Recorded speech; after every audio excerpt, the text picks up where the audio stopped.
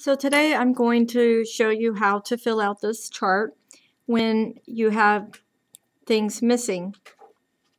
We could look at the periodic table, if we need to find the element symbol or the element names.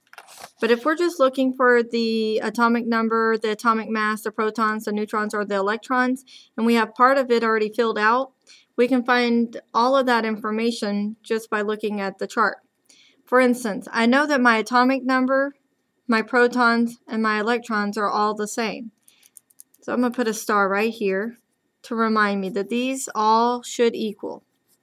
So if my atomic number is 3, then I know my protons is also 3, and my electrons is also 3. If my atomic number is 28, my protons are 28, and my electrons are 28. Here I don't know the atomic number, but I can look over here and see that I have 19 electrons, which means I have 19 protons and 19 for the atomic number. I have the atomic number here, 15, so I know my protons is 15, and I know my electrons is 15. The tricky part is when I'm trying to figure out the atomic mass or the neutrons. I'm going to have to do some math. I'm either going to add my protons and my neutrons to get my atomic mass, or I'm going to subtract my protons from my atomic mass. In this case, I'm subtracting. 7 minus 3 gives me 4 neutrons.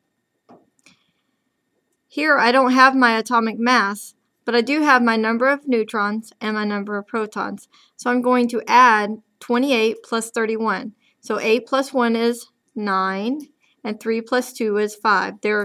My atomic mass is 59. For potassium, I need my neutrons. I have 39 for my atomic mass, and I have 19 protons. So I'm going to subtract 19 from 39, and I get 20 neutrons. For phosphorus, I am looking for my neutrons here. So I take 31 minus 15, so I would minus 15, and I would end up with 16 neutrons. That's how we fill out a chart without using our periodic table. Atomic number, protons, and electrons all are the same.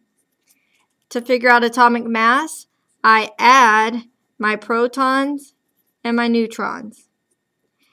To figure out my neutrons, I subtract my atomic mass minus the protons equals the neutrons.